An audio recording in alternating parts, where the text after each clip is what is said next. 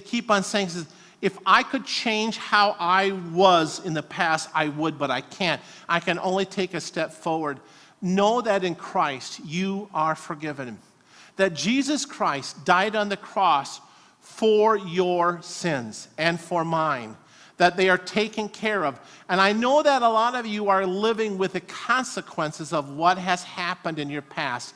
And all I can tell you is that God forgives you, that He is also the way out of there. And even though you may not be able to restore the relationship the way you want, you need to know that in Christ you are forgiven. That really today is a new day for you.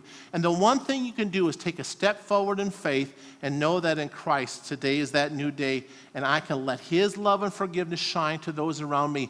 And maybe someday we can restore and repair those relationships in our family. Does that make sense? In the name of the Father, and of the Son, and of the Holy Spirit. Amen. Well, we are wrapping up our series. We've done a 5-week series called We Are Your Neighbor. We kicked off, that's why we have these bands the way they are. We wanted to kick off this emphasis that we want to connect to our neighborhood. This is our community here. We don't want to be just hiding out in our church here. We want to connect because there's so many people whose lives could be changed and shaped and molded and for the better by the power of God's love and mercy and His for the forgiveness of sins found in Jesus. So we want to have that opportunity. So flip the page here real quick there, Janine. We talked about 5 things here. We started talking about how do you hang out with neighbors and friends? Why should we show love for them? We talked about welcoming the stranger. We talked about what people think when they come into our church or when they move into a community that are new, and how we can let God's love and forgiveness shine through their lives. We talked about expanding your tribe, about dealing with people that you don't have anything connection with, maybe cultural differences or belief differences. How do we engage them? Because we want them all to know Jesus Christ as Savior and Lord. We also talked about helping those who are in need last week. And today, we talk about healing your divided family. And if you want to watch these things, they're all on YouTube. And if you would type in Glory Day Pequot Lakes, there's going to be 2 you can either watch the whole service, but I think the really cool one, if you want to share with one of those sermons that we did, or listen to it again, there'll be a sermon only. All of them have sermon only ones, right, Brian? Yeah, all of them have sermon only. You can just... There's a playlist there too. Okay, very good. So you can just go on YouTube and that'll all be there and it'll be easy to find. And some of these are pretty valuable to maybe pass on to friends and neighbors. Let's turn the page. Today we're going to talk about healing your divided family. So 27% of Americans have some sort of estrangement in their family. 27%. And they figure that number is pretty low because there's just a lot of people who don't want to talk about it. They don't. So that's a lot.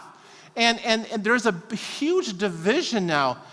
Boomers. I'm a boomer. I'm on the tail end of the boomers. But 64 on that was 64 on down that were born. A lot of us are quick to accuse millennials and Gen Z types that they're too quick to let go of our family. We think family should be stronger, and then millennials and Gen Z says, you know what? But I don't need to have a toxic environment. And there's just a lot of things we don't understand that's going on.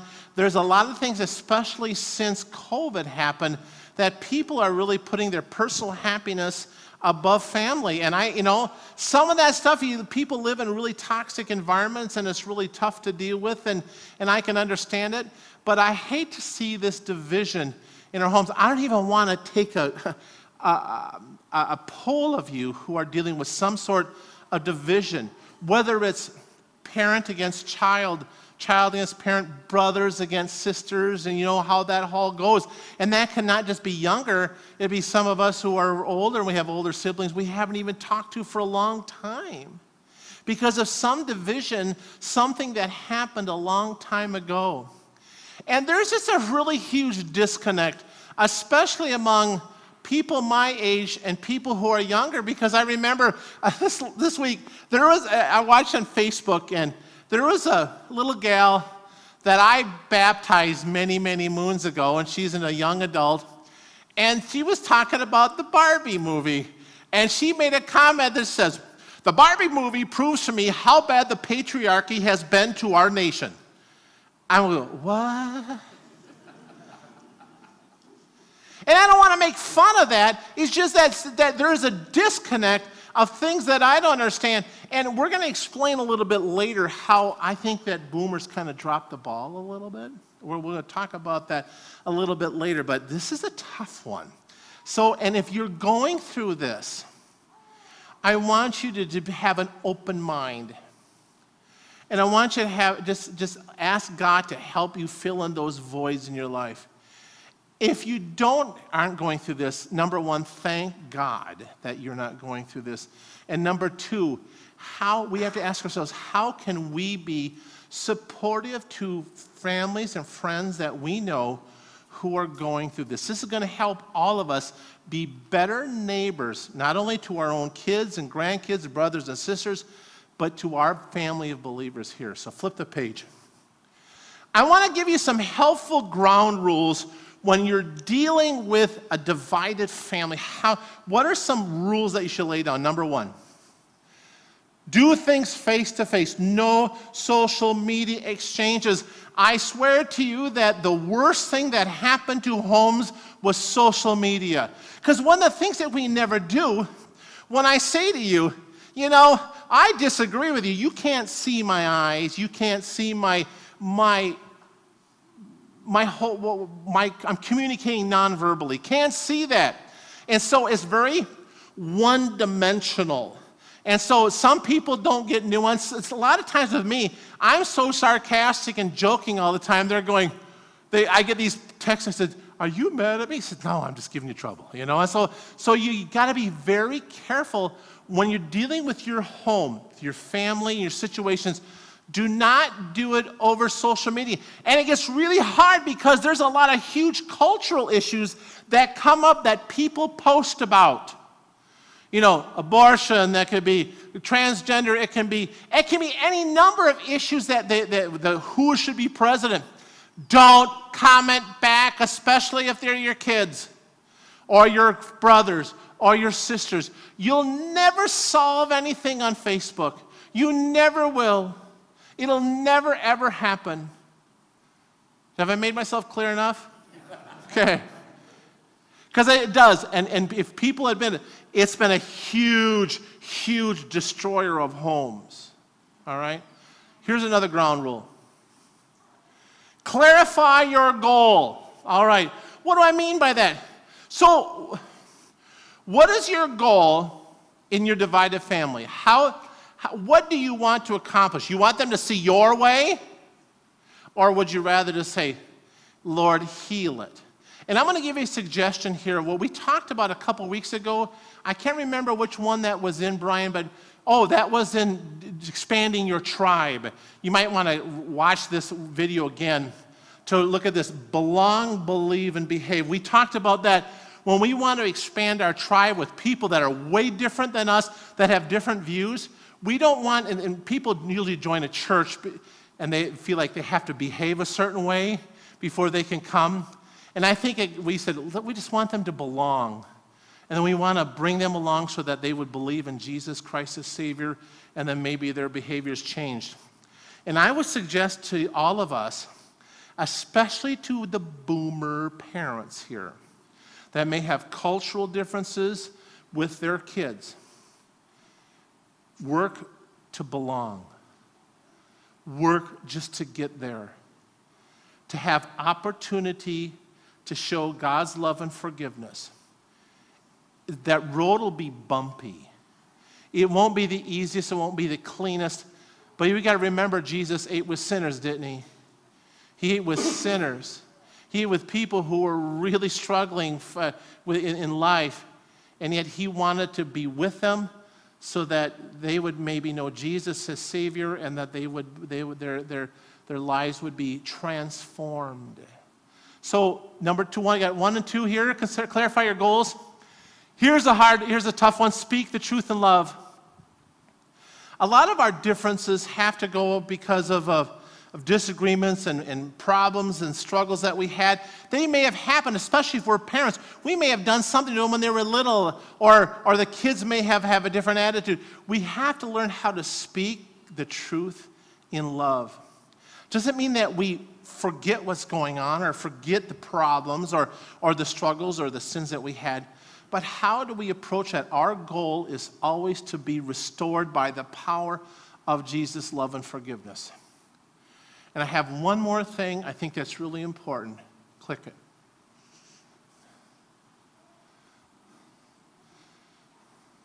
Read it with me.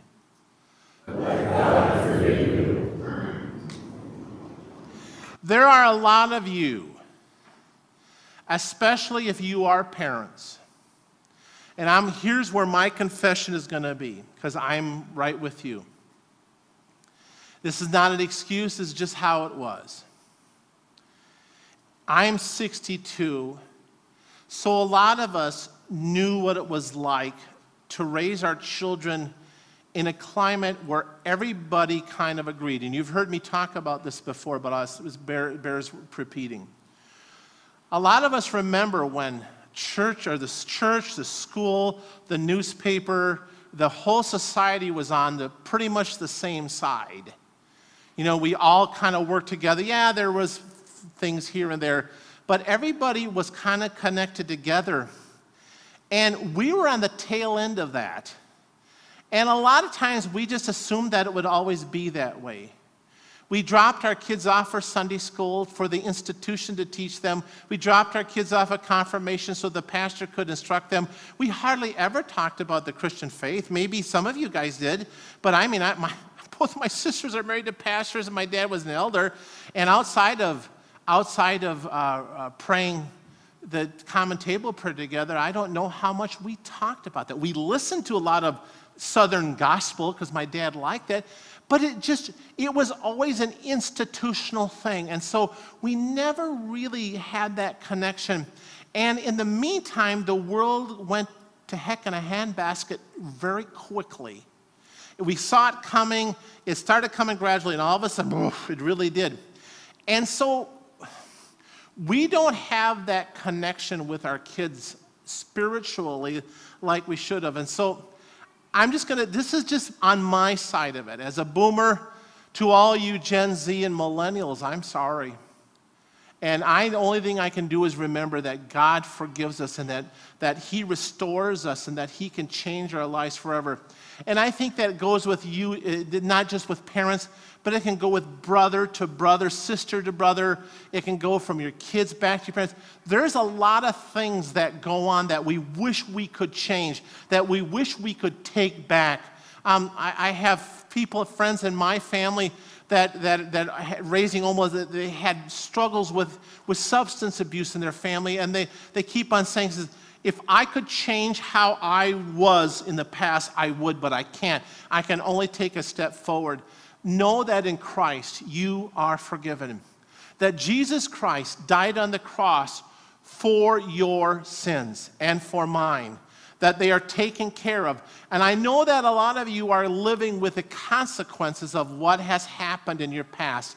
And all I can tell you is that God forgives you, that He is also the way out of there. And even though you may not be able to restore the relationship the way you want, you need to know that in Christ you are forgiven. That really today is a new day for you. And the one thing you can do is take a step forward in faith and know that in Christ today is that new day, and I can let His love and forgiveness shine to those around me.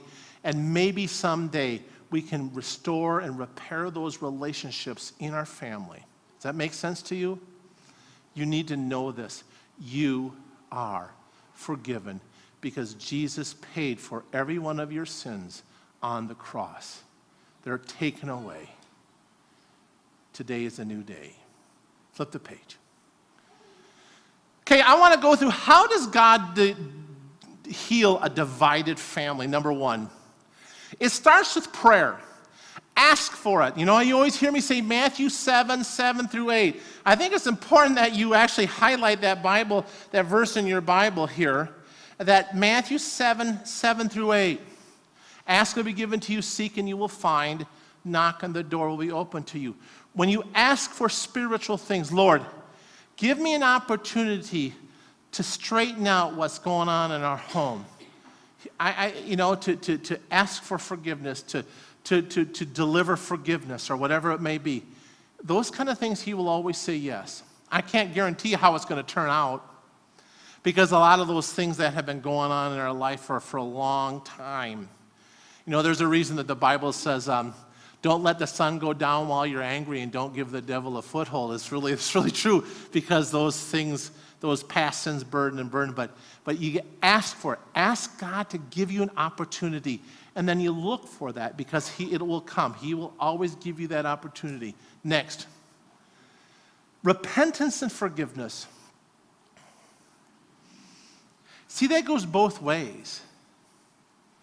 Maybe we're the hurt party. The one thing we can pray for is, Lord, is lead us all to repentance and forgiveness. And one of the things I want to caution you about is if you're going to be reconciled to someone in your family, don't go this way. Say, well, if I hurt you, if I offend you, if you ever say if, there will be lightning bolts that are going to come at you, okay? I'm just going to let you know. They may not be real ones, but never qualify. Never qualify. Just say, Lord, where I have sinned against you, I ask for forgiveness. Or tell them that they're forgiven, that God forgives your sins. And I know it sounds pretentious, that I want you to know that in Christ, we could maybe say we're all forgiven, so let's take a new step forward in our relationship together and let God heal those wounds. But repentance, being sorry for your sin, acknowledging where you fell short, because parents, we can do a lot of things, but kids, we can do a lot of things. I kind of stand in the middle of all this. Yeah. Next one. Humble, Christ-infused conversations. Always remember the goal. Remember the goal. Your goal is for them to restore your connection with your family, and we also want them to know the forgiveness of sins in Jesus.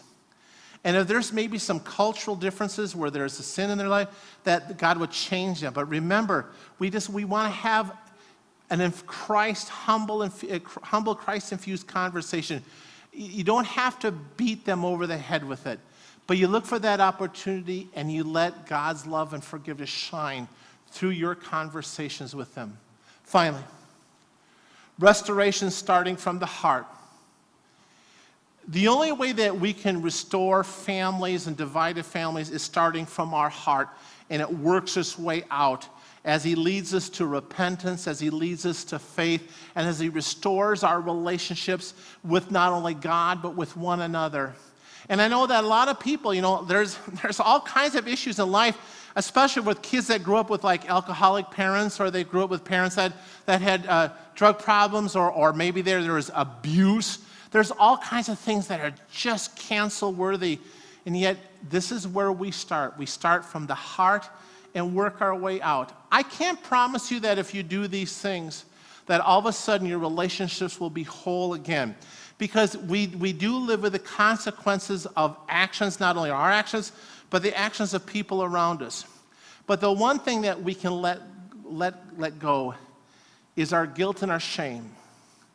And we can regret those things that happened either way, but we let God's love and forgiveness work in our heart to change our heart, to keep our eyes fixed on him.